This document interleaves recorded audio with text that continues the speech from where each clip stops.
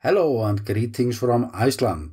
Things have started to happen again after 2 slow weeks where we were only able to see slow-moving lava. A new fissure has just opened up. That happened just this morning, April 5th, and it is believed that the new fissure is being fed by the same system as the eruption that's been going on for 3 weeks now. The new eruption wasn't very impressive in the beginning though. This is how it looks when it started, and here I'm speeding it up a bit, time-lapsing it in order to show you how it gradually built up until the later part of today, and it has been quite steady since then. But what is more impressive is the lava flow, or where it's going. The lava is actually running into a new valley, and now it has steep hills and all possibilities to make itself very visual while it's spreading out in this new valley called Einarsson. So I am pretty sure that one of the next jobs for our scientists will be to calculate how much lava Einarsson can handle, when it will fill up and start moving into the third valley that we call Nátthagi. And the Nátthagi is actually the valley that we believed that the eruption would take place originally. So before the lava would hit the ocean, there are several steps that it needs to go through. And we are in step number 2. The first response we got from the Icelandic science community was that the original vents were getting too high. So it was just easier for the magma to use this new path that it found today. They are also expecting that the pressure will move from the old vents and to the new fissure. And we can see signs of that already. If you look at webcams, you can see that the old vents, they have seen better days. As usual, I'm leaving link to both of the live webcams. Camera 1 is pointing at the new eruption site, and camera 2 is pointing at the old vents. As the day moved on, we started to get footage from the civil defense in Iceland, but the region was evacuated when the news got out. It seems to me that the lava flow from the new fissure is greater than we've been seeing from the old ones, but I'm just guessing.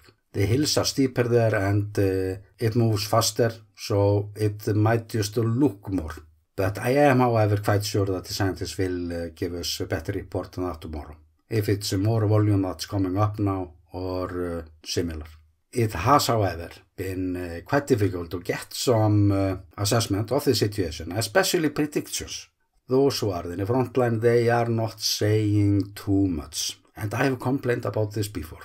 After all, I'm curious by nature, especially when it comes to nature. But I can, however, tell you that I noticed an interview with Mr. Haraldur Sigurðsson the other day. He is an Icelandic volcanologist, and he predicted the end of the Holuhraun eruption in 2014, or when it would quit, and that was accurate. And he has also made a prediction about the ongoing events. And he said that this would most likely not be a long-term event. And when I'm talking about long-term, I'm talking about years.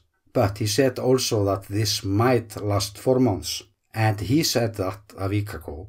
So if he will speak up again in the next days, I'm all ears. So far, we have seen 6 million cubic meters pumped up into the valley under the older vents. The average lava thickness in this valley is today around 20 meters, and it reaches up to 50 meters where it's thickest. So this valley has been called the bathtub in the media lately. And we did expect an overflow from the bathtub within like 10 days. But this new eruption changed everything, of course. So that overflow has already started. This place became overnight Iceland's most popular tourist hotspot, literally. And that has created its own set of problems because it's 2 hours walk from the road and up to the eruption site. That means that search and rescue teams have been working there day and night to keep people safe, and especially to assist the people that we call idiots. But you can find them all around the world. And we got our share of idiots up there already, creating a whole lot of problems for the volunteers in the search and rescue teams here in Iceland. That is not popular. And since we had this new fissure to open up today, I really doubt that this region will be open up for visitors tomorrow, Tuesday. But I am very sure that our experts will be there, and I will be listening very closely as always. We are looking at so rare and so unique event, 20 miles from the capital. And I've said it before that this is like watching a TV drama unfolding. I've not been able to go out there yet with my own camera gear because I'm 500 kilometers away, and it was my decision to be careful when it comes to timing and such. So my chance is still there, and I will be up there sooner than later.